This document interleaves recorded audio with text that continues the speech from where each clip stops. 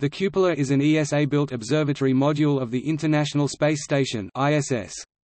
Its name derives from the Italian word cupola, which means dome.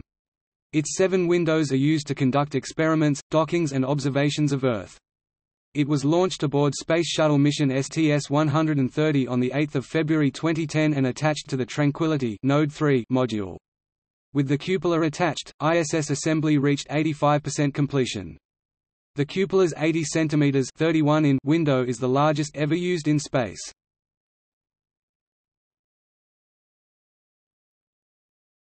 Topic Overview. The cupola provides an observation and work area for the ISS crew, giving visibility to support the control of the space station remote manipulator system and general external viewing of Earth, celestial objects and visiting vehicles. Its name derives from Italian word cupola, which means dome. The cupola project was started by NASA and Boeing, but cancelled due to budget cuts. A barter agreement between NASA and the ESA resulted in the cupola's development being resumed in 1998 by ESA.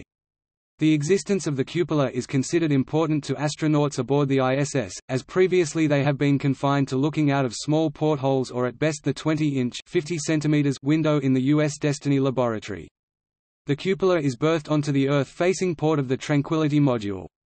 Because of its shape and multi-window configuration, the cupola has been compared to the cockpit window of the Millennium Falcon.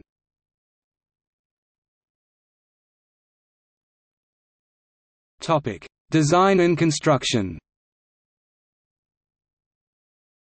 The International Space Station cupola was first conceived in 1987 by Space Station Manned Systems Architectural Control Manager Gary Kittmacher as a workstation for operating the station's Canadarm2 robotic arm, maneuvering vehicles outside the station, and observing and supporting spacewalks. He likened the use as similar to that of the shuttle orbiter aft flight deck. There were to have been 2 cupolas, one on either end of the racetrack shape formed by the station modules and nodes. It was initially named the windowed workstation, to distinguish it from other computer-based workstations inside of the station and from which the crew could operate the station systems. Once the idea was initially accepted, a number of people went to work. Human factors specialist Francis Mount began to develop the rationale and operational scenarios for the cupola, and got considerable support from Chief Astronaut John Young and Shuttle Commander Gordon Fullerton. Charles Wheelwright, who had defined the specifications for every window on every prior United States manned spacecraft, began to define the design specifications of the cupola windows. Laurie Weaver, who had just started with NASA as a student intern, began to work on a series of different configurations for the cupola. She started with Kittmacher's idea, based on the shuttle aft flight deck, in this case 2 aft flight decks mounted back-to-back, placed atop a short cylinder. An inexpensive mock-up made of PVC tubes was built and tested underwater, where critical dimensions could be measured to ensure that 2 crew members in 0G would have adequate access. Then she built a series of small cardboard models, looking at a variety of different alternative shapes. The different configurations and their positive and negative attributes were presented at a series of crew station reviews over the next year in which participants rated each. The cupola that evolved was octagonal in shape, with 8 similar windows around the periphery, 4 quadrant windows overhead, and mounted on a cylinder.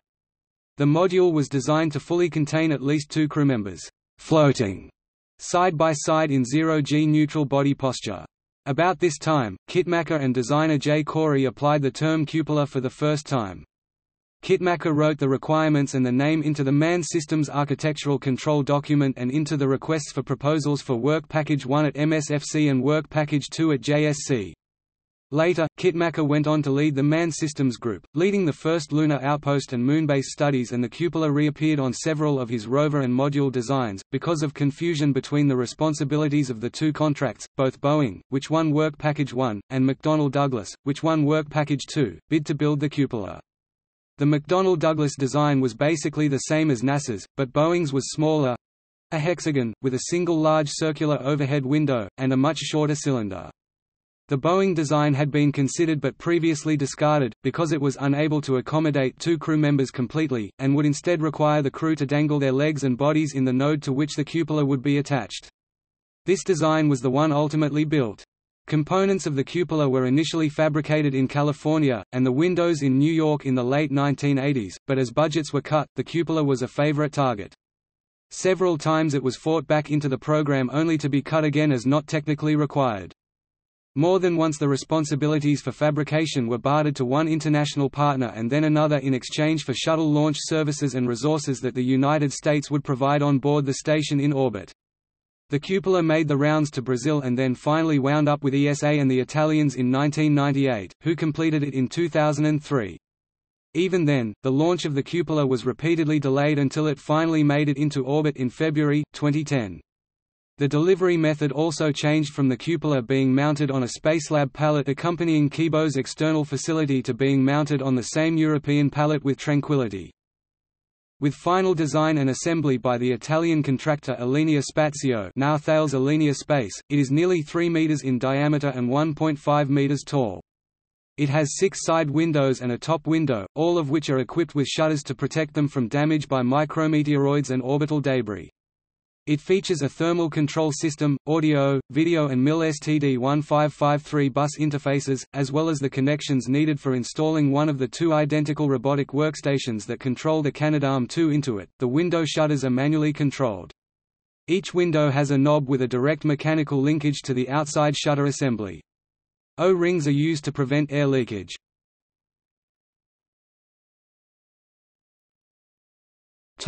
Installation. Cupola was launched aboard the Space Shuttle on mission STS-130, on February 8, 2010. It was berthed to the forward port of the Tranquility module for launch, and was later transferred to the nadir-facing port of Tranquility by the Canadarm2, once Tranquility had been berthed to the Unity module of the ISS. The installation of the Cupola, along with Tranquility, marks one of the last main components to be added to the International Space Station.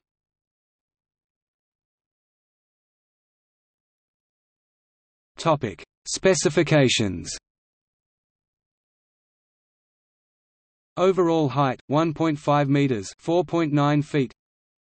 Maximum diameter 2.95 meters, 9.68 feet. Launch mass 1805 kg, 3979 pounds.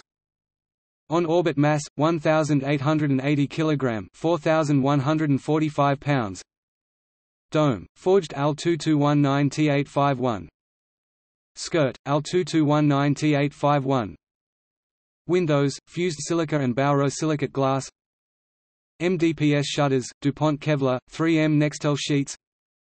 Electrical power node 120 volts interface. Top window 80 cm 31 in diameter. Thermal control Goldust Captain multi-layer insulation blanket. Topic Gallery.